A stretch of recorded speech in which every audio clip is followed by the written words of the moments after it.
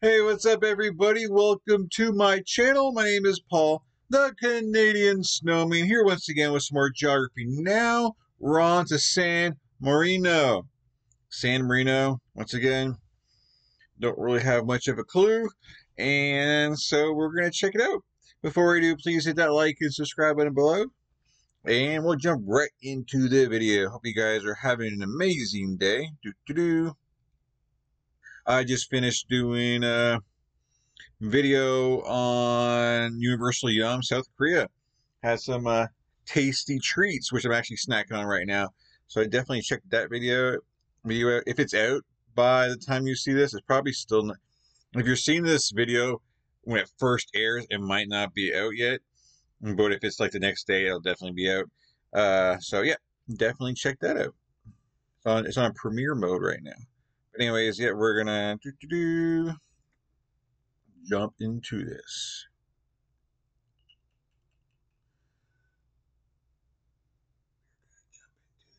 All right, 3, 2, 1, bam. Imagine you're a dude running away from some guy trying to kill you. You escape pirates. You start a new life on the beach. Then, just when beach life is going great, some crazy lady you never met claims that you her baby daddy and you just left without paying no damn child support. So you run away to the mountains. You build a fortress. Then a bunch of other runaways in a similar situation to yours join you and you become a community. In a very butchered, condensed format, that's basically how this place became a country. Welcome to the world's best hiding spot, keeping it down low, San Marino.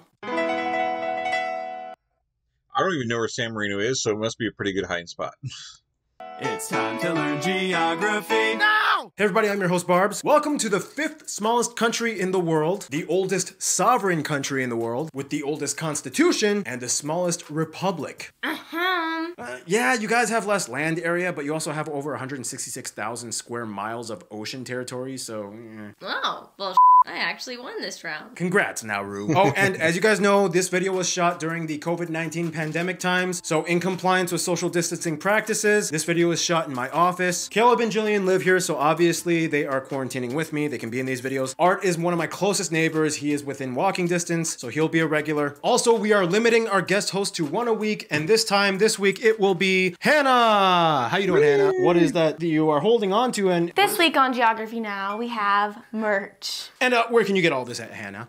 GeographyNow.com. I'm gonna leave the shirt on. I think it's good. Should we match the whole time? If you want, sure, yeah. Listen, guys, we take huge precautions with face masks, we have hand sanitizer, and we film all these segments in different time slots so we are avoiding crowds. Speaking of which, Hannah, you need some hand sanitizer. There you go. This is how Paul pays me. And I'm probably gonna steal some toilet paper on my way out. Anyway, San Marino, started by one guy, St. Marinus, or San Marino, and it grew into the small, hard-to-find microstate that it.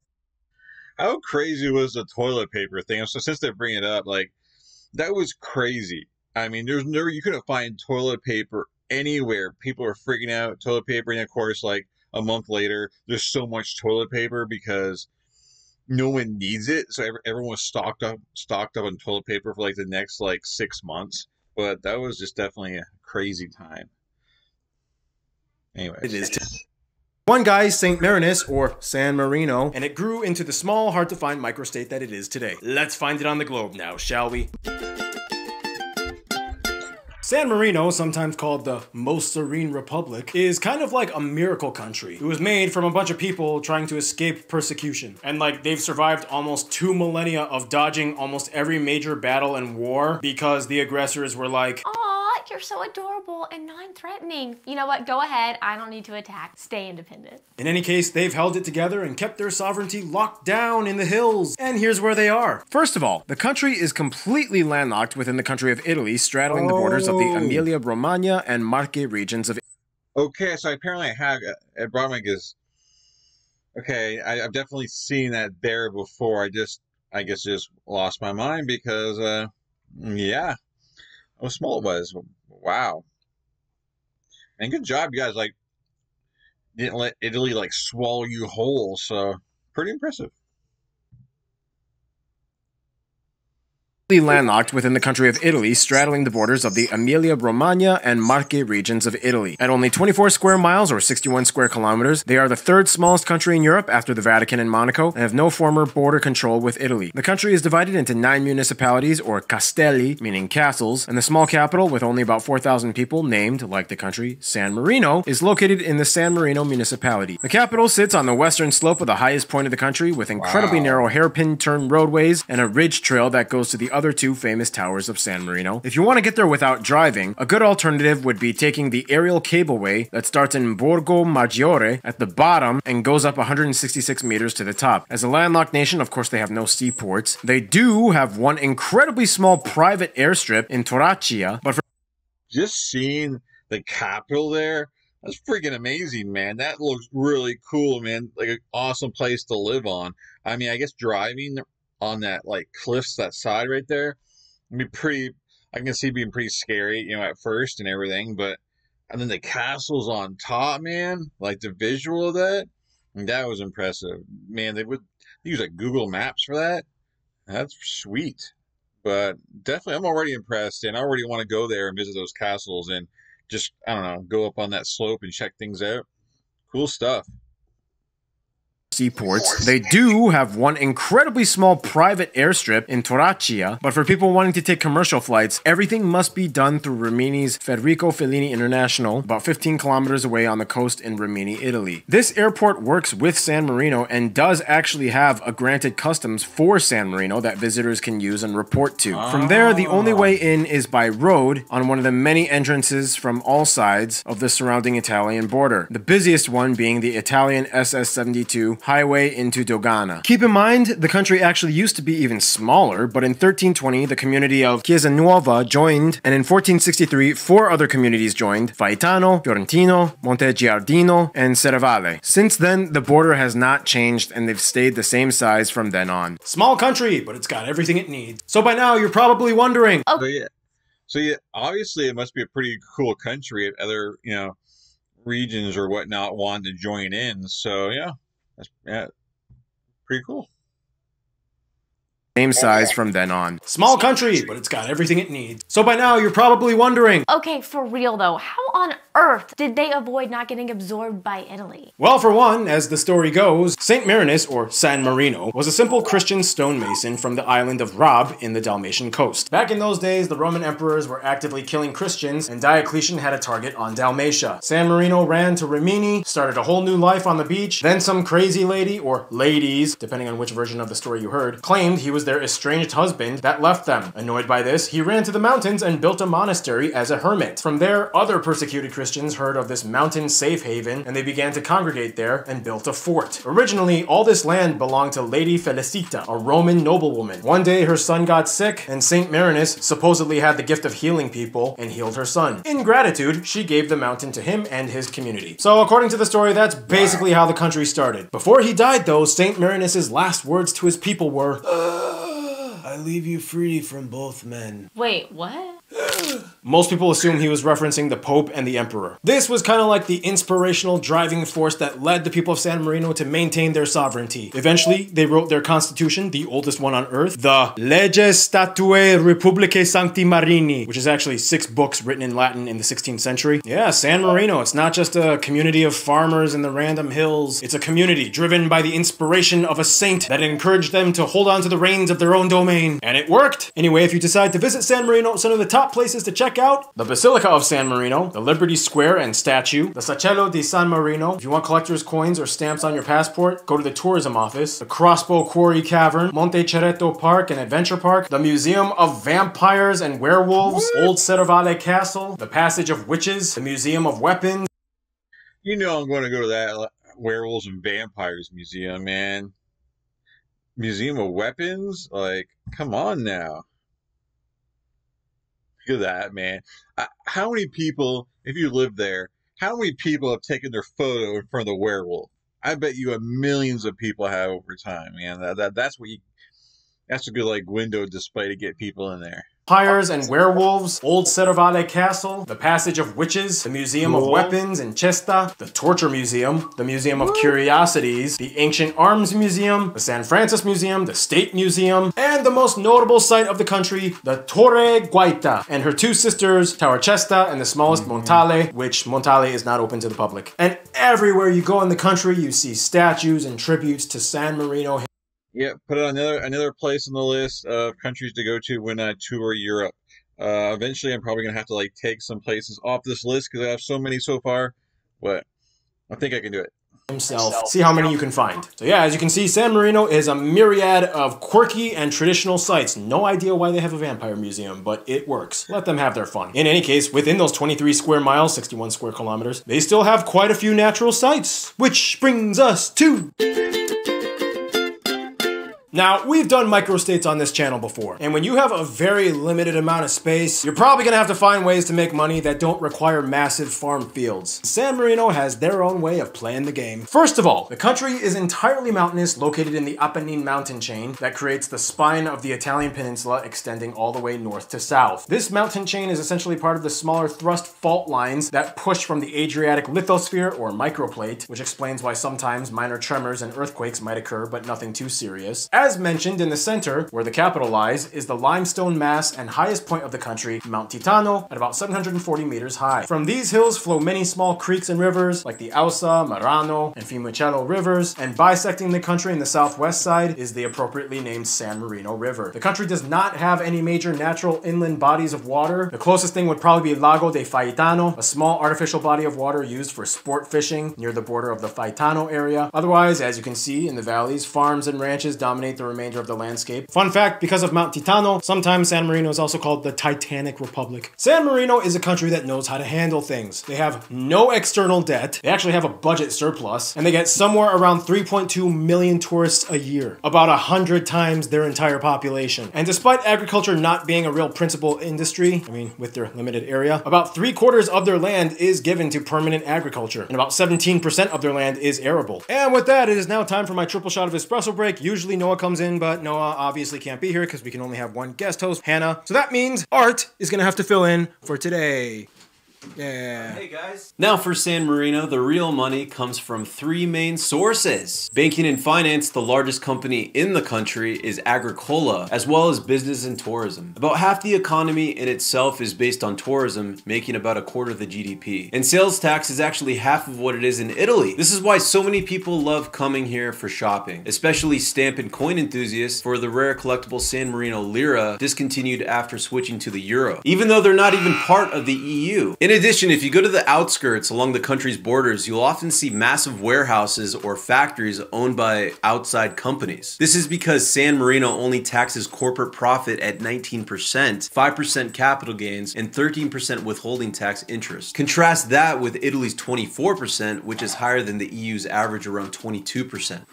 I like this guy. In addition, San Marino is known to have some quirky items that are actually otherwise illegal to buy outside the country, like guns and weaponry like swords and crossbows, things that can kill you. Why am I thinking about murder? Because we just talked about weapons that could murder you. Oh, that's right. San Marino actually has the highest rate of car ownership in the world, and it is the only country with more cars than people. Are they rich over there? It was like Monaco. Remember we did the Monaco country? Yeah. Not as rich as Monaco though. Otherwise, within the limited hills and cliffs, you can still find some pretty cool wildlife. And with that, we are gonna go to Gary Harlow. He's actually not here right now, so what do we have, Paul? Hannah's gonna have to fill in this time. I need a hat. I got this thing from Morocco. San Marino's a tiny nation, but by no means devoid of nature. I shouldn't be doing this accent. Nah, it's terrible, Hannah.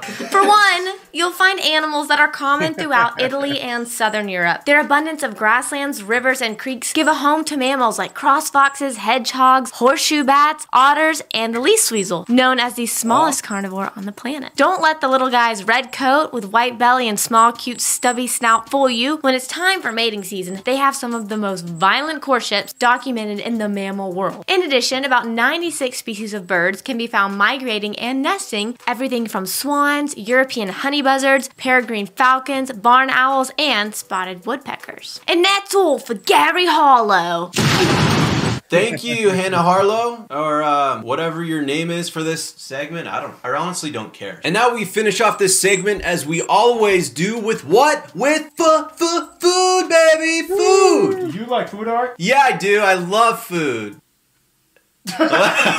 Now, as you might suspect, San Marino's cuisine is very similar to that of Italy's. Of course, you will find pasta and pizza around every corner. But they do have their own specialties as well. Cappelletti, Pastatelli, Ciambella, Bustrengo, San Marino-style lasagna, and Pentalacchia liqueur. And these cakes are sold everywhere, but they're just kind of like a, gimmick snack thing for tourists. And many might consider the national dish piadina. That looks pretty good. It looks like an Italian taco. Yes, even a small country can have their own charm and flair, like the people and their culture, which brings us to...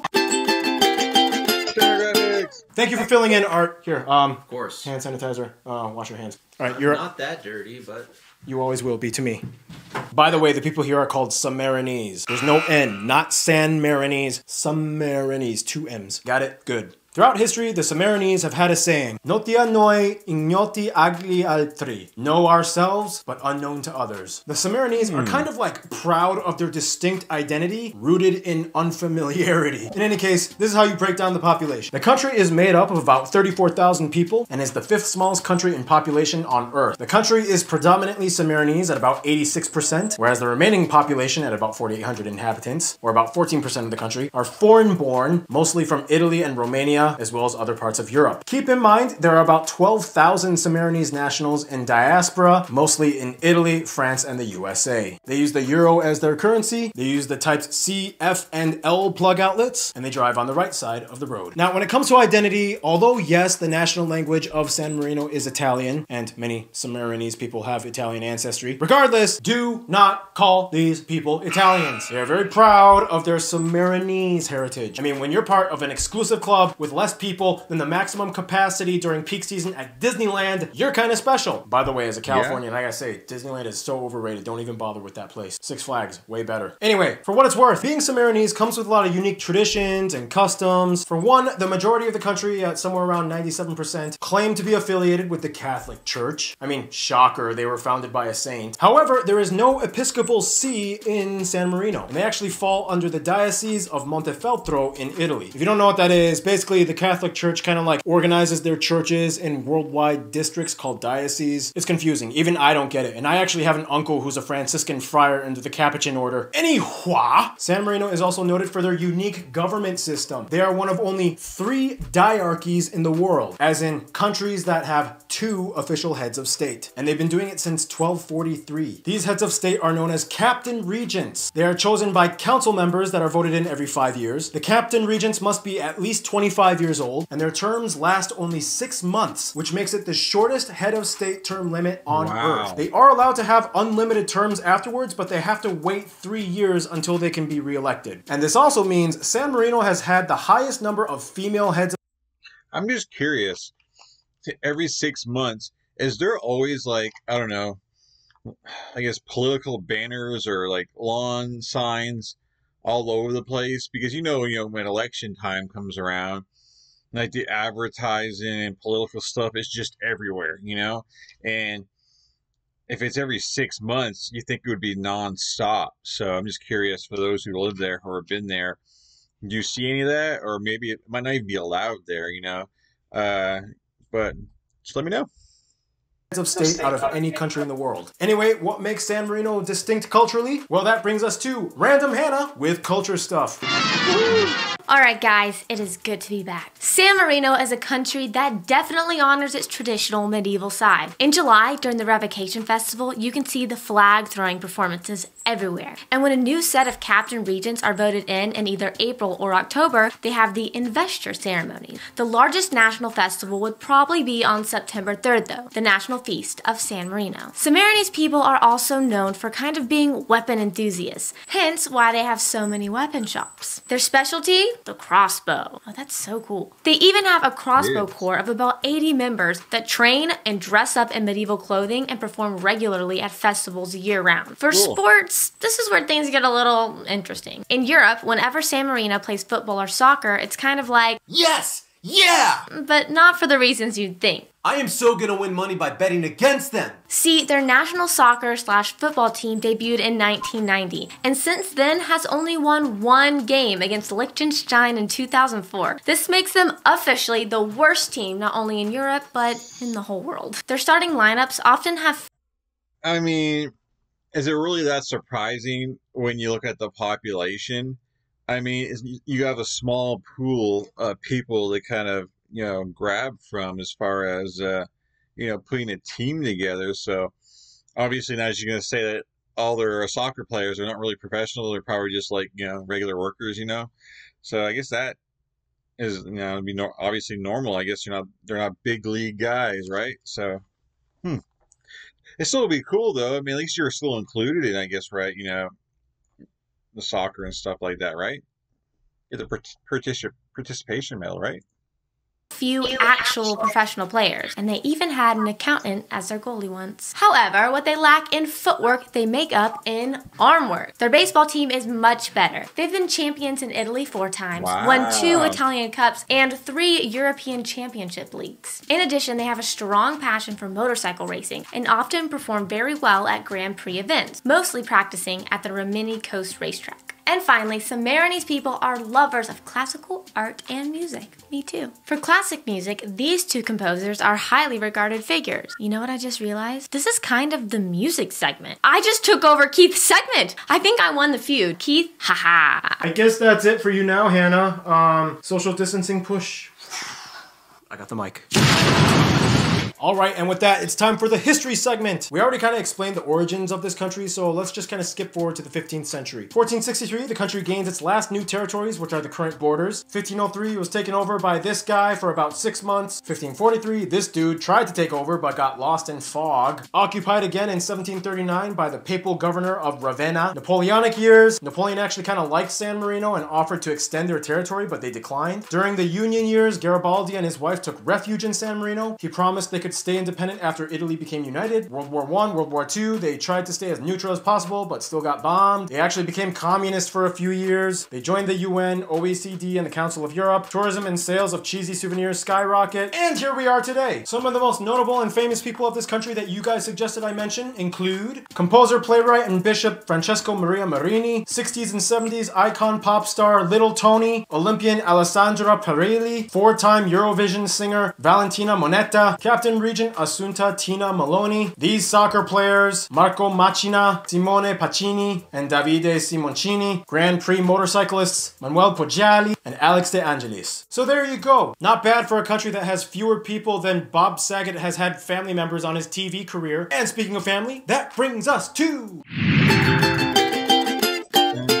Now, as we kind of already explained, much of San Marino's very existence depended greatly on their ability to avoid and get away from conflict. They've always had to kind of talk their way out of trouble. I like what some Marinese geography Diego says. He says, "I think this is maybe the most beautiful thing about us, the victory of words over arms." That's cool, I like that. But that doesn't mean San Marino is a total hermit. They definitely roll with their crew. For one, they have 3 embassies, including the Military Order of Malta, which is not actually a real country, but it kind of is, but that's a whole other story, and 8 honorary consulates within their country, and over 85 non-resident embassies and consulates abroad. In addition, they actually have a very interesting connection to all the other microstates of Europe, like Andorra, Liechtenstein, Monaco, and Malta. All these countries take part in the Games of Smaller States of Europe, which also include larger small states like Luxembourg, Cyprus, Montenegro, and Iceland. Even the Vatican is invited and set to possibly take part for the first time in 2021. Generally, other Catholic nations like to nod their heads at San Marino in respect when they see the pride and perseverance of a tenacious little guy that outlasted all of them. Croatia especially has a soft spot since the founder of San Marino was from Rob Island off their Dalmatian coast, which interestingly enough, people from Poland and Russia are very frequent visitors, so much to the point where many shopkeepers in San Marino are actually able to communicate in these languages, which pleases the customers. Even more interesting, Iran has close ties to San Marino, business-wise at least, as Iran-based airlines that head to Europe often stop over in Rimini Airport under the San Marino Authority side because San Marino is one of the only few European countries that has a refueling agreement with Iran. When it comes to their best friends, however, it's really no shocker, Italy usually ranks number 1. Italians, especially from the Romagna region, and the Sammarinese are essentially one family. They are culturally similar, they share many of the same values, people often commute to each other's countries for work and school, intermarriages are very common, and overall, they get each other the best. In conclusion, San Marino kind of started out as a country from a dude that wanted to escape constant trouble. Little did he know that 1700 years later, millions of people would be visiting every year, lining up to check out wacky vampire museums and buying guns and crossbows from the money they made from betting against their soccer football team. Oh, San Marino, keeping a low profile in the coolest way possible. Stay tuned, Sao Tome and Principe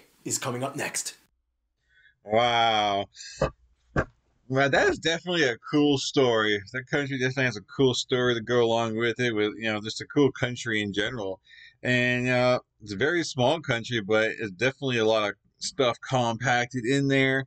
And it was just kind of really cool to kind of see, you guys got a lot going on. And apparently everyone from around the world likes to visit there and check it out, and me included. So anyways, there you go, guys. Please hit that like and subscribe button below. And, I'll catch you guys in future videos. Appreciate you guys watching. You guys have a good night. And yeah, I'm out of here.